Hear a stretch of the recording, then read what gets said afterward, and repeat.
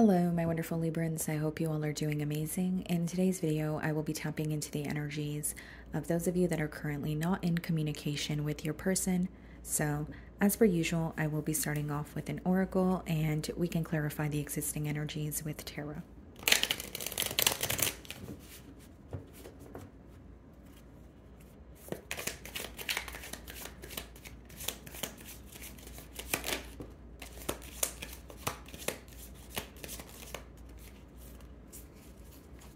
Okay, we have two messages here. We have masked, hiding, concealing, deception. Okay, and then we have vacate, get away, relax, have fun.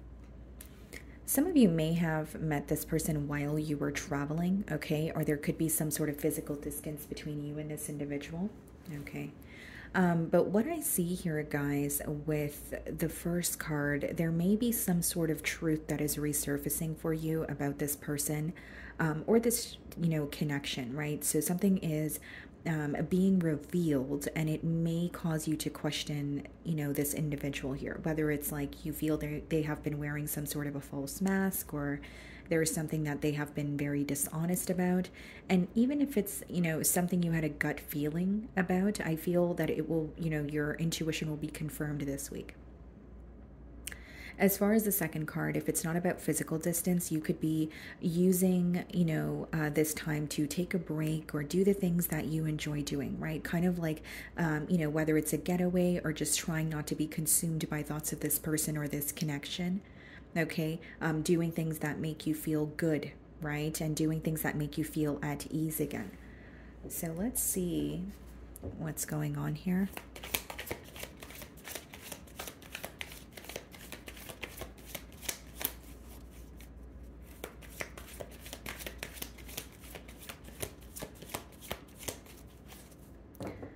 Okay, so we have the Nine of Wands on the bottom of the deck, and we have the Knight of Swords.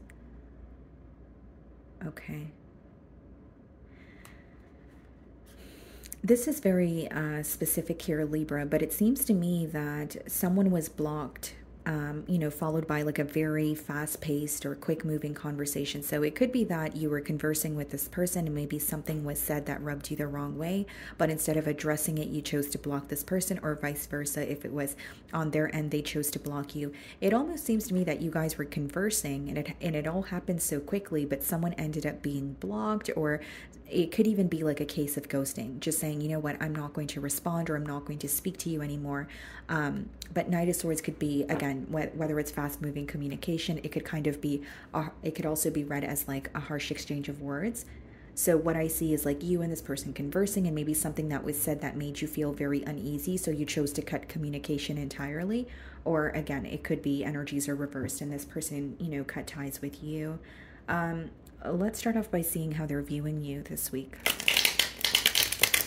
Something that was said is causing this person to feel very, very defensive. That's what I'm getting here.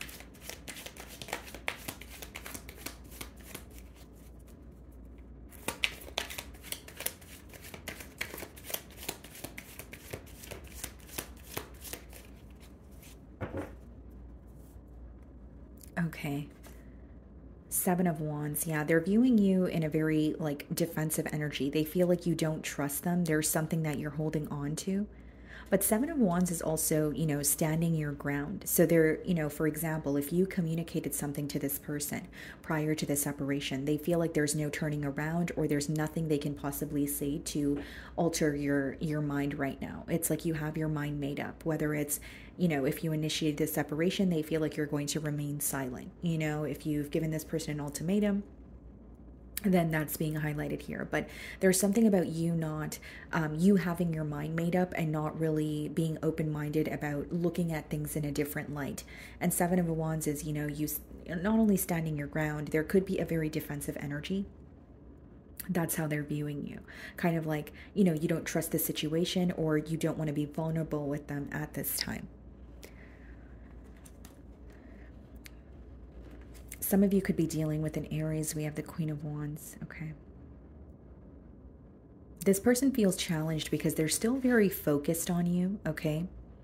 They still have this desire towards you, but they are also, there's a level of ego, there's a level of pride, there's a level of, you know what, I don't want to show my emotions, or I don't want to show that I am deeply affected by this separation. And it's interesting because we have the Masked card that wanted to come out for you guys. So, you know, this is definitely someone who's not really showing you how they're feeling. And, you know, this could be someone who was also wearing some sort of a false mask in the past in this connection here. It's like they feel you've gained some clarity, some sort of clarity about them, and you're not willing to hear their explanation, or you feel like you know what is right, and that's what you're standing by. Does that make sense? So even if you had a conversation with this person, there's an energy of them feeling like, well, Libra is going to believe what they believe. Or there could have been a conversation where it was more so about you felt like you were right, and this person could have felt like they were right, but it caused you guys to like kind of butt heads here. The way that you're viewing them, Ace of Pentacles, there's almost like a part of you that wishes this connection could have been more stable. But with the Ace of Pentacles coming out in a no contact spread, some of you could be viewing this person as, or this connection as, like a missed opportunity, like someone did not take action when they had the chance to, or a connection where you saw the potential, or you it was visible to you that it could become something stable, ended up, you know, kind of going left or not turning out the way that you wanted it to. It seems to me that you feel like you got off on the right foot with this person. The Ace of Pentacles could be like that first or initial building block that you place when you're trying to build some sort of a foundation, a stable foundation. So you may feel like, you know, you got off on the right foot. You guys were able to, you know, take the first few steps and, you know, kind of lay a foundation there. But then it may have became a little rocky from that point on. So you feel like, you know, when you're thinking of this person this week, you're almost reminded of how things started off between the both of you versus how they are now. So some of you could be dealing with the Scorpio, okay, Death card in your feelings and the Four of Swords. Seems to me that you're trying to let this go. You know, you're accepting the ending, and Four of Swords could be using this time during the separation to actually heal from what has happened.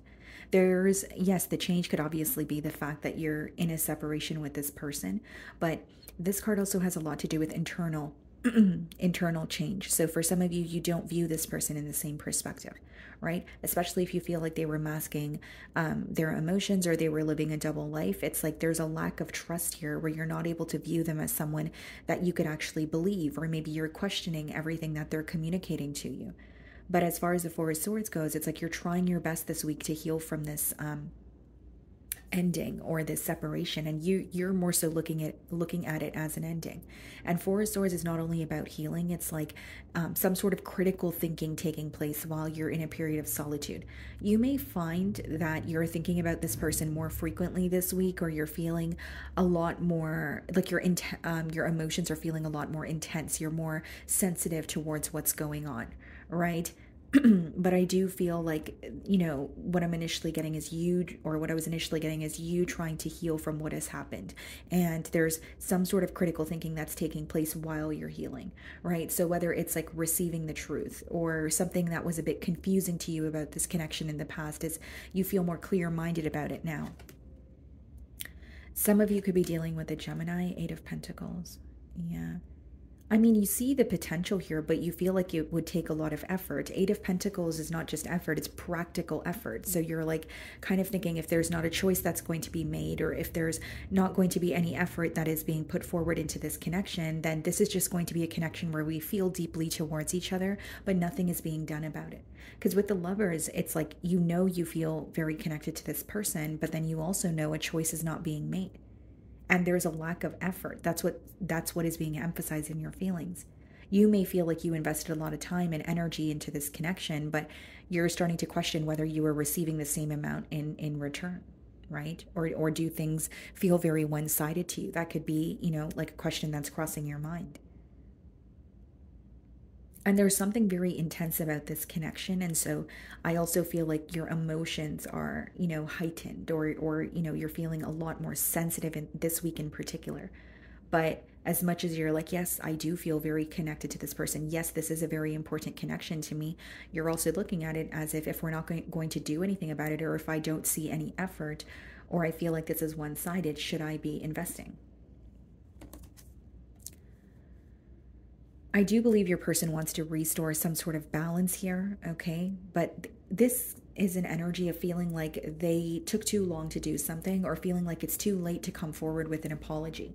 Because Four of Cups is this person, especially Four of Cups in the challenge position, is someone wondering if you are still even interested, or if you are still feeling the same way. Four of Cups could be a lack of interest. It could be read as like boredom or becoming very impatient with a situation. And I think this person fantasizes a lot, or they daydream a lot about how it would be if they were to apologize and you guys were to, restore some sort of balance in this connection. But if I'm being completely transparent, they're having a hard time believing that you actually want an apology, or you actually want to reconnect with them. Because something in your feelings here with the Death card as well as the Four of Swords is like telling you need to accept this ending, or you need to accept that this is over. So some of you are like, I don't want to plant any false hope in my mind, because I don't want it to backfire on me moving forward. And on your person's end, they may be energetically sensing it, because I don't see exactly that going on their side, but I do see it as someone who's like, I want to apologize, but I don't know if Libra is going to care to hear, an apology, or I don't know if that's going to result in us reconnecting with each other. They do feel like they did not treat you in a fair manner. So it could even be like communication. This person may feel like they were very, my way or the highway, or they were more focused on getting their point across as opposed to hearing, your perspective, or allowing you to have the opportunity to express how you feel. So you could have felt very misunderstood in this situation. So we have the Four of Pentacles and their feelings, and we have the Eight of Cups. Someone who's holding on to your energy, but they feel like because they chose to walk away, or because they chose to emotionally detach, they need to remain in that energy. And I will say, guys, something I'm persistently picking up on is a lot of ego or pride. Like someone who feels like if they were to come back around, they would have to come back around with their tail between their legs. And that's something that they're having difficulty processing. So Four of Pentacles is when you're holding on to something, but you're also holding back. It's not like you're doing anything about it. And furthermore, with the Eight of Cups, this could be someone who's still thinking about you and thinking about the separation, but there's something here that they're not able to offer you. Eight of Cups is dismissing or walking away from a situation because a key component is missing emotionally. So this person may feel, in your feelings, we do have like this energy of you feeling like a choice is not being made. So this person may know that, yes, I feel connected to Libra, but if I'm not going to make a choice, or if I'm not ready to make a decision, then I can't come back around. We have the Knight of Cups and the Moon card. What they're hiding from you is they feel guilty for not apologizing or telling you how they feel. But I will say this is someone who faces great difficulty with just being completely open and telling you, hey, you know what, this is affecting me. Or, hey, you know what, I am upset. Or I am hurt by what has happened. They suppress a lot of their emotions, if not all. And with the Knight of Cups being clarified by the Moon, it's an energy of, yes, I am feeling, bad, or I am feeling like I want to emotionally confess, but I think I should just keep it to myself. So they are thinking about this. They are thinking about telling you how they feel, but that's all they're doing. They're thinking about it. You know what I mean? It's not like an action-oriented energy with the Moon and the Four of Pentacles. They feel safer when people do not understand how they feel. And I know that's an odd message, but this is someone who really faces difficulty with being open and showing people, okay, you know what, I am vulnerable. I am going through a hard time. And they feel safer when you don't know what is affecting them. That's what I see in their feelings. So we have the Queen of Swords and the Ten of Cups and the potential outcome. Okay, what's the Queen of Swords? The Ten of Swords. What's the Ten of Cups? The Two of Wands.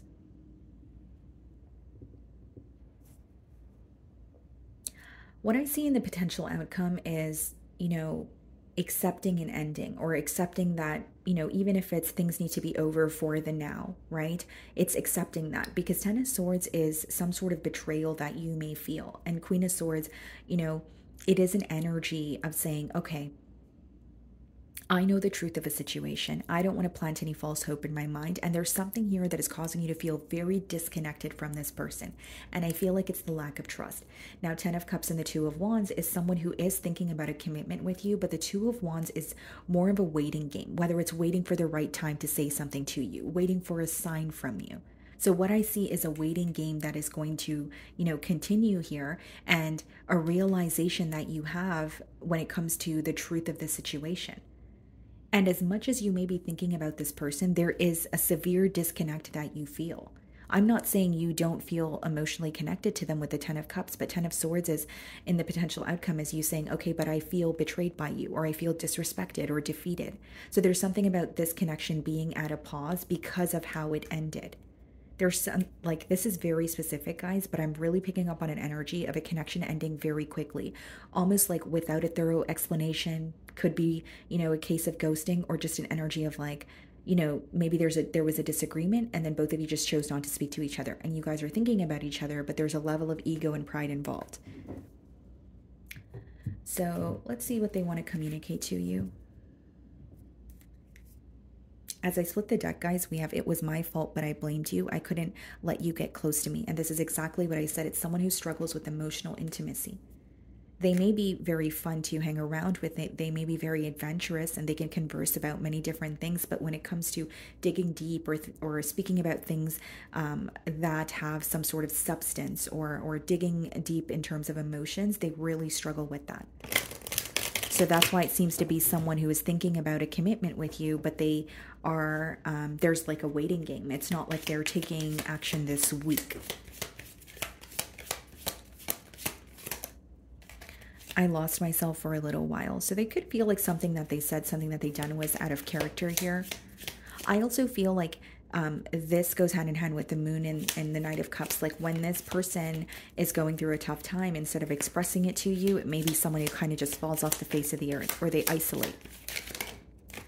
I wish I could take back my words. And this is what I was saying as I opened your read. There's some sort of there's a conversation that took place, and it ended very abruptly. Like it led to this connection ending very abruptly. And the both of you are still thinking about it. So I wish I could take back my words. Could be something harsh this person said that they want to take back, or they regret. I wish I could share my good news with you. Okay. So again, I do feel like this person is thinking about reconnecting with you. It's just they're not in a very action-oriented energy. And with the Four of Cups, they strongly doubt that you view them in the same light. I want you. So there's a deep desire for you. I don't doubt this person desires you, Libra. Bottom of the deck, we have you speak to me through music. Yeah, I definitely don't doubt this person has a desire for you. I just believe they have a hard time opening up emotionally, or that's how they're feeling specifically this week. Okay? So my wonderful Librans, that is what I'm getting for you this week. I really do hope you were able to find a message that resonated with you here today. And thank you so much for your time.